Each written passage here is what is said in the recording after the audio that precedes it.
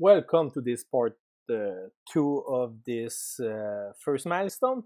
So, like I said in the last video, we're gonna start by putting the Absinthe library to make it work with GraphQL. So, like I show you here inside the Absinthe library, so here as the xdoc, it's almost like the npm doc if you came from Node.js. They have the installation. So here they say to add the Absinthe 1.4, and we're gonna do this. So go inside your mix EXS. Sorry, I'm French, so this it's not the same letter as us. We're gonna add Absinthe, but also, like they say here, you want to read the plug. Like some people are gonna need to add the plug to make it work with the the HTTP stuff, and also we're gonna add another one we're gonna make use in the later in the video. So we're gonna say Absinthe too. So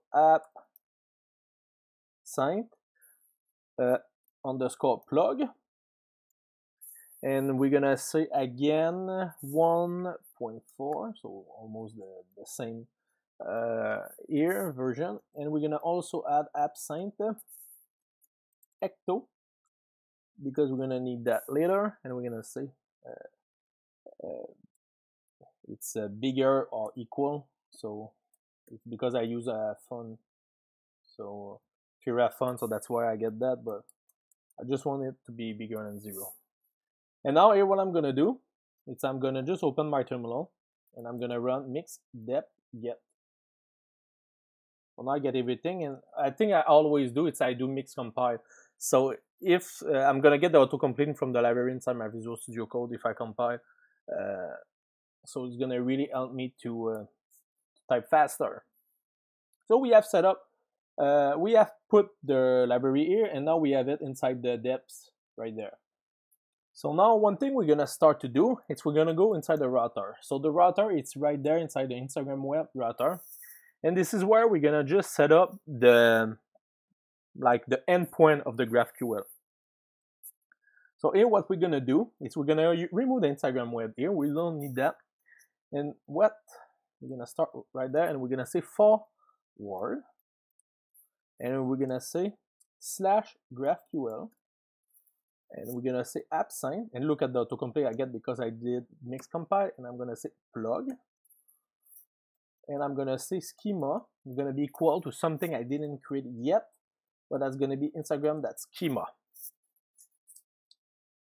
And after that, I'm gonna just add something. I'm gonna make use inside the dev only, dev environment. So we're gonna make use of the mix environment if it's equal to dev, so to the atom dev. And here what we're gonna do is we're gonna do the forward GraphQL, so just for having the GraphQL tool like we did in the Twitter tutorial. I'm gonna say Absinthe.plug the GraphQL right there, and I'm gonna say again the schema is gonna be again the same thing. But we didn't install, we didn't create the schema yet, so why not start right there? So inside your Instagram web again, create a new file and call that schema.ex. This one is gonna be pretty simple. It's gonna be a module where I'm gonna call that Instagram web.schema. And here we need to just say we're gonna make use of the Absinthe.schema, the Absinthe.schema library right there. Not library, but all the package toolkit and stuff like that they have. And after that here, this is where everything starts, all the magic. So the query. So like I told you again in the first video in December, you also need to know a bit about GraphQL. And you know, GraphQL, the way that works is we have two things. We have query and we have mutation. Query are everything about getting stuff. You can have that for like a searching, you can have that for getting a list, you can have that for getting, I don't know, like whatever you want. And a mutation, we're gonna make use of that when we want to edit, update, create. We want to mutate the data. Think about this. So this is finally all we're gonna work with GraphQL here. We're gonna have like two kind of block. We're gonna have the query block, and we're gonna also have the mutation block. For now, we're gonna just work with the query, and we're gonna make just the life really, really simple for us.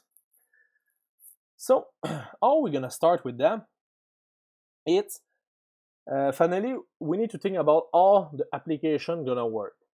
What we have first, it's this application is Instagram, and the first thing in the business logic we need is gonna be to showing photo.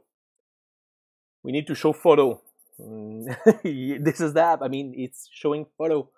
You show photo, people like photo, people follow you because they want to see more photo, and people comment on your photo and stuff like this. So this is how we're gonna start with this application. So right there inside my Instagram, I'm gonna run my first generator of Phoenix. So for those who came from Node.js, be ready to be mind-blowing, all that do stuff. So I'm gonna run the command mix phoenix.gen context post with uppercase P.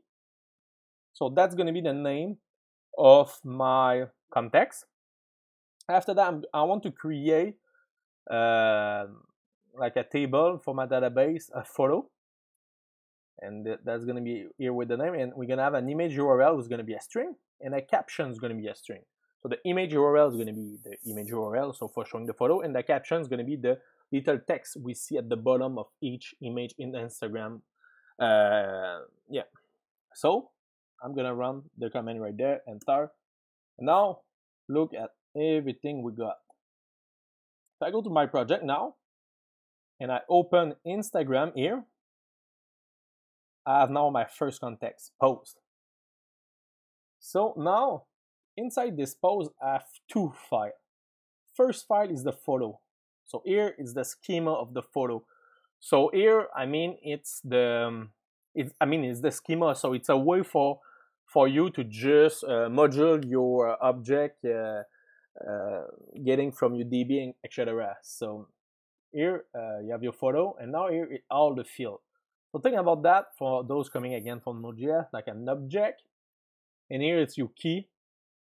And you know it's a caption and a string, image URL is a string, and also we're gonna have the timestamp will give you the insert at and the update at. So why we want the timestamp? It's because first thing, maybe we want to order all the photo to be descendant, so we want to get the latest one at the top, and also maybe because we want to show like 6 hours ago or something like that.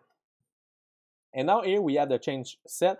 It's almost like all the logic happen before you create, update something. So example, here we're gonna say we're gonna cast with the attribute we want to make to have the image URL image URL in the caption coming in, and we want to make sure then we have an image URL in the caption. But we're gonna remove the caption because maybe someone don't want to add a caption. So I'm gonna remove it from my validate require. So remember, validate require, so you can put your mouse here, validate that one or more fields are present in the change set.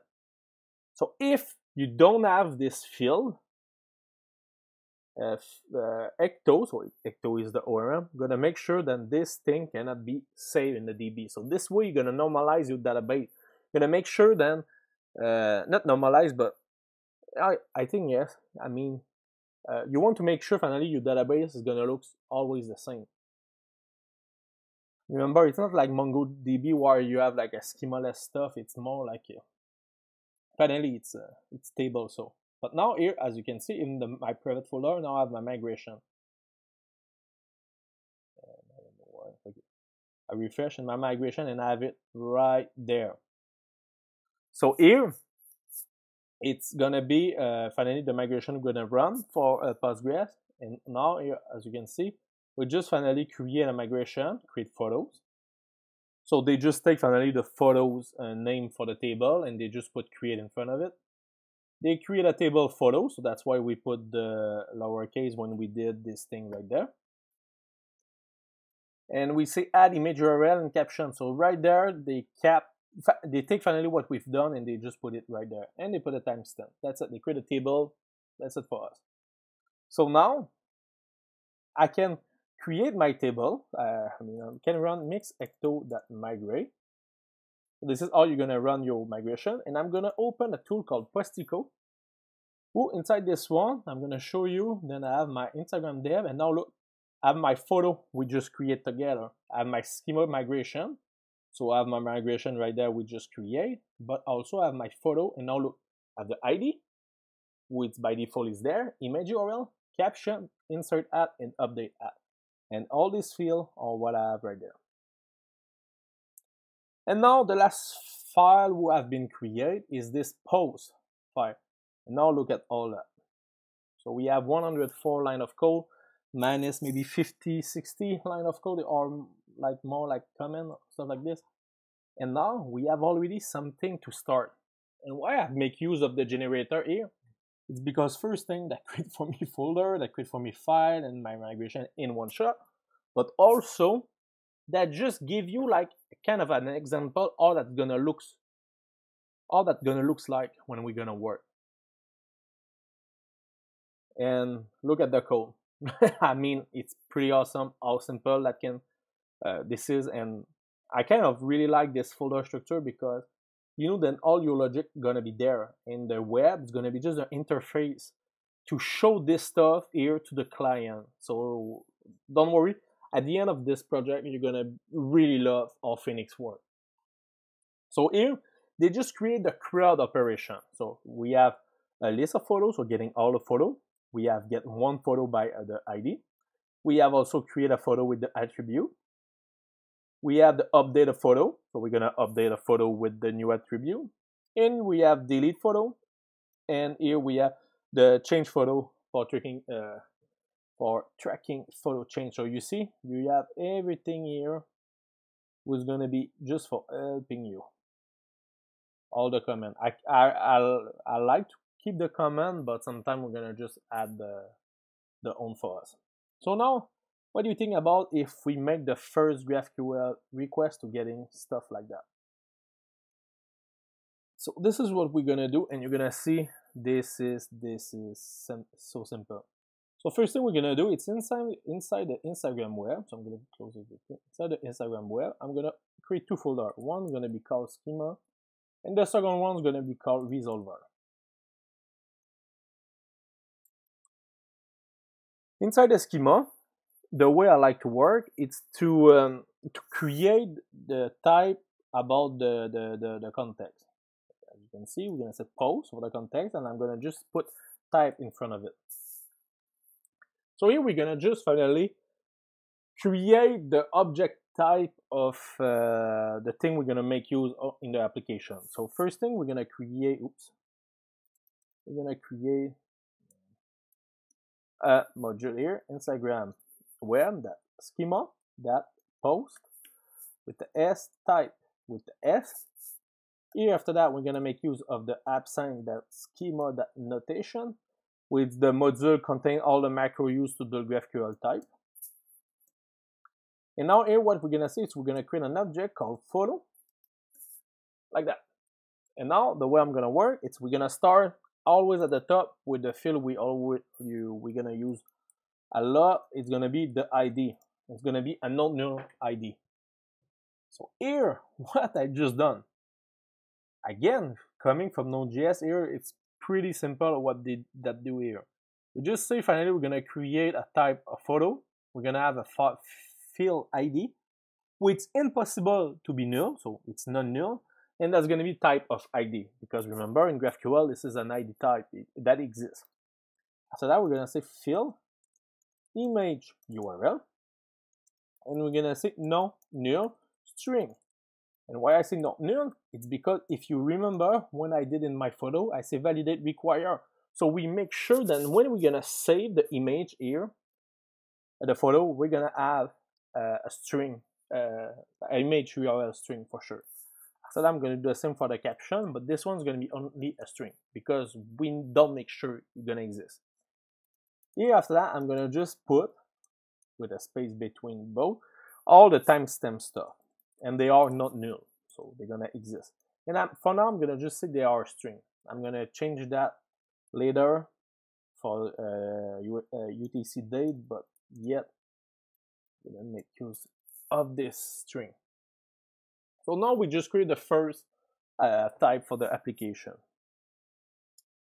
So now what I'm gonna do, it's now we need to create the first resolver to get this post. And the first we're gonna work, the build is gonna be the getting a list of photos.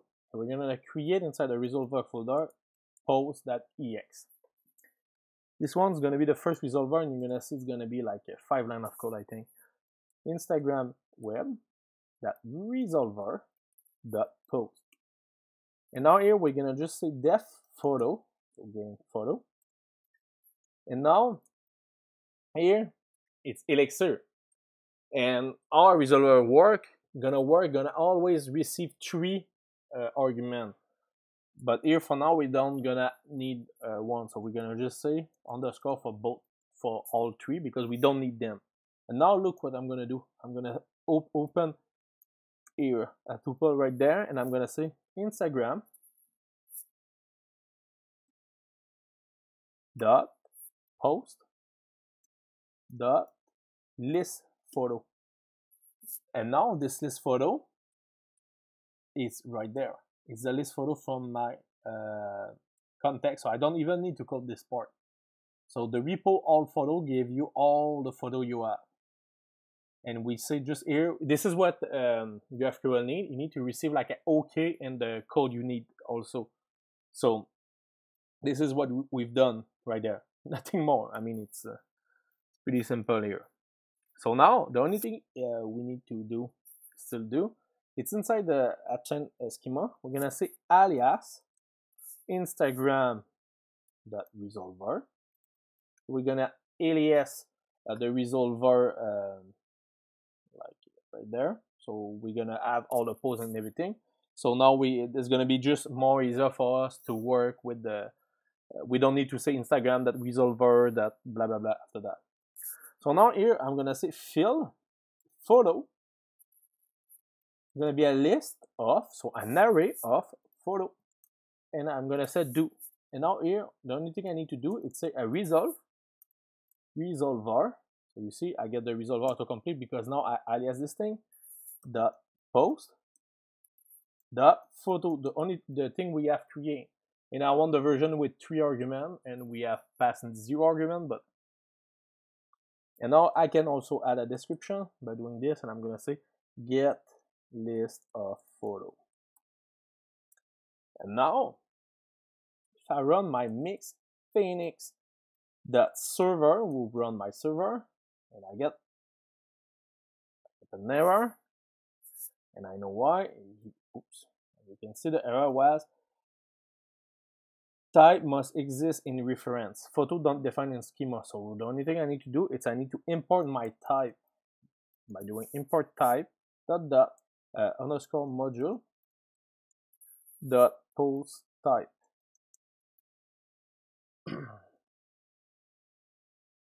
So the module here gonna take schema. So you're gonna go inside the schema folder and you're gonna take the post type. So finally you see Instagram schema post type, and then it's just Instagram schema. So think it's almost like that, but it just cleaner. And now if I run it, okay, it's on the phone. I get an error. Oops, it's Instagram web. Perfect. It's like this. It's okay. And now I'm gonna open GraphQL. Again, I'm gonna put the link in the description for this tool if you don't have it yet. I'm gonna refresh. Go to localhost 4000 API GraphQL. And now if I open the docs, look what I got. I get like a root query, and now I get fill.